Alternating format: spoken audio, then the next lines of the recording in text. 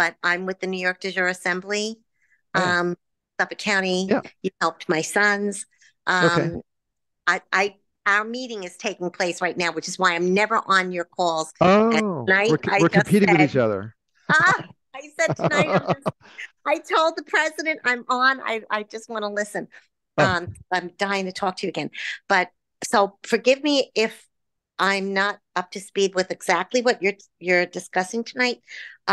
You and I had spoken about because my house, I still didn't go to an attorney to do a trust or to even put it in my name.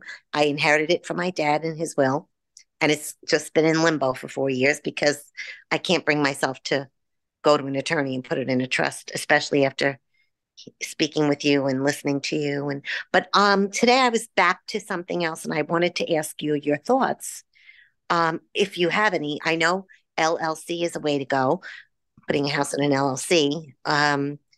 I don't know enough about that. I'd like to speak more with you about that. But also, are you familiar at all with land patents? Is that a scheme? Is that a or is it, I mean, it looks legit. I don't know if you're familiar I, with that. I've heard all kinds of stories on land patents. I understand what that is. You're just updating the property rights on a piece of land, and I believe that you would include water rights and mineral rights, I Hmm. think. You don't Yep. always have to, but you're going to go to the Bureau of Land Management to do that. And from what I understand, the whole idea is that you would, in a feudal economy, you would have an allodial title. But Right. I don't think that you do. I've heard different stories, and I'm not sure that I can verify that anyone has ever successfully done that. And I really think that we have to face the fact that we are in a feudal society. It's just going to be that way. It's such a big thing that we're in. I don't kn- I can't even imagine not being. There's some problems with it, but we can operate in it. But Have you ever heard of Ron Gibson, the gentleman that does that? yes. Oh, okay. All right. Yeah, Just yeah. like, There's a list of people that do land patents, but I mean, it sounds really cool, right? It's one of those things that sound really cool. I always ask when people say to me, "Did you hear about this?" And I always ask, "Okay, so that sounds cool. What risk are you trying to manage by updating the land patent? What are you I, trying to do?" I thought it eliminates property taxes I don't because know. you actually That's what own the I've property. heard. I don't know that I can say someone's done that. According to him, he does it all the time, but I don't. I I don't don't know. think that land is recognized as having the owner of the land in fee simple. I mean, the definition of fee simple, that's how we own land today. But how is that a private property right? It's not. You're getting Well, permission. So how do you actually have private property rights if you're getting permission? permission from whom? The government. The government When, is when the you get the government land is tax. listing the property as yours, giving you the exclusive right to sell it. But is it yours then? No, you just have the No, exclusive right to sell it. I think well, I was reading a lot today, but so what I'm understanding is it's yours and it goes in your family forever and ever. It is yours forever. Nobody can take it from you. Nobody can infringe on you. They can't. When you're the fact that when you buy your house, you're buying real estate. You're not buying land. You only own everything above the land, not which is the house, the shed, the barn, the fence, the whatever, but not the land. I So think you'll you're find this in Blackstone's. The thing is, we have fee simple. That's it. That's all that's recognized. The statute is because we're using the statute to represent our ownership, our exclusive right to sell the property. We're stuck in that system. So here's how you would get what you're talking about. Land patents. Let's just say this idea that it's unencumbered, okay?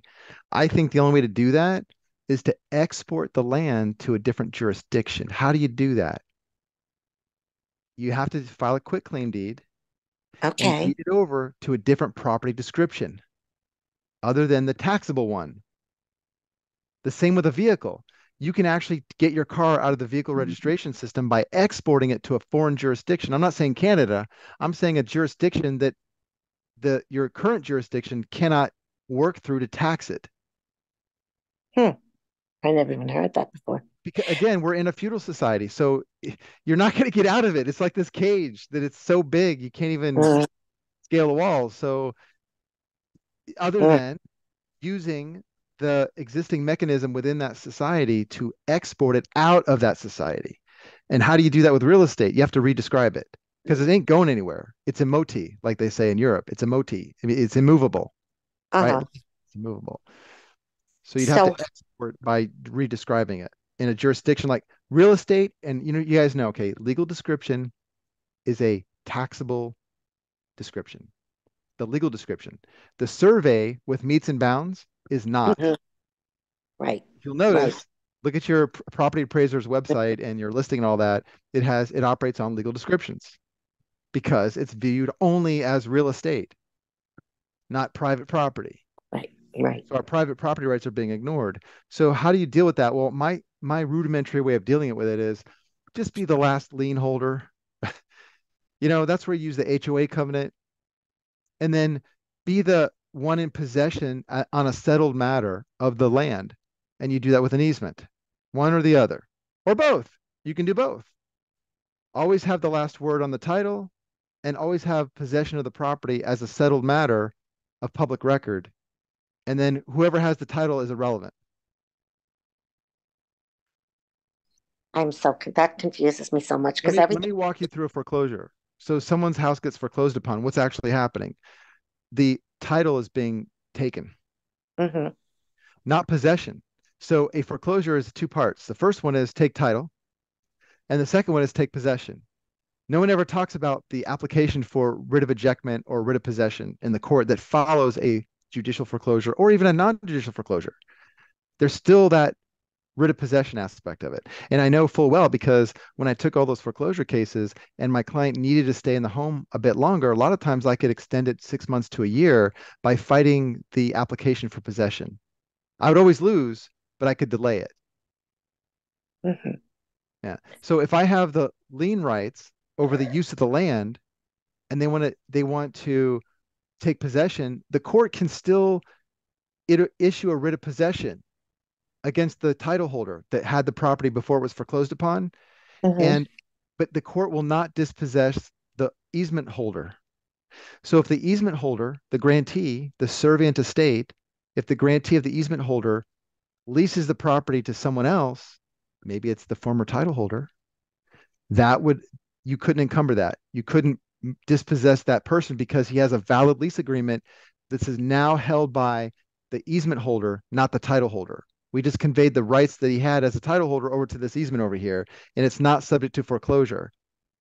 So now Uh-huh. your lease agreement is under the servient estate and not under the dominant estate. Okay.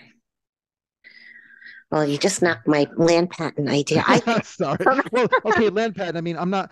It's kind of cool to do that because it, now you get yeah, to look at the history and all this. But I don't think that that's a solution. I think there's nothing wrong with it. I just don't think it's recognized in a feudal society, the one we live in right now. I'm not familiar with that term, so I have to learn what you mean by that. Feudal. Feudalism. Mm-hmm. Well, I have. feudalism just simply means that the king owns everything and you lease it back.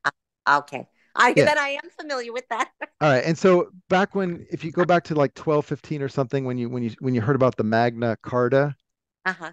think about this. Okay. I haven't read it in a while, but Magna Carta, that means the big letter. Okay. It was an important change in world commerce. Okay. And so here's what happened. Here's my take on it. I'll get to that, Matt, in a second. Uh, Here's what happened. The corporation said to the kings of the world, "You're not in control anymore. We are. We run things around here. If you want money, you got to get it from us." And they have been doing that ever since, Jeez. over 800 years. Okay.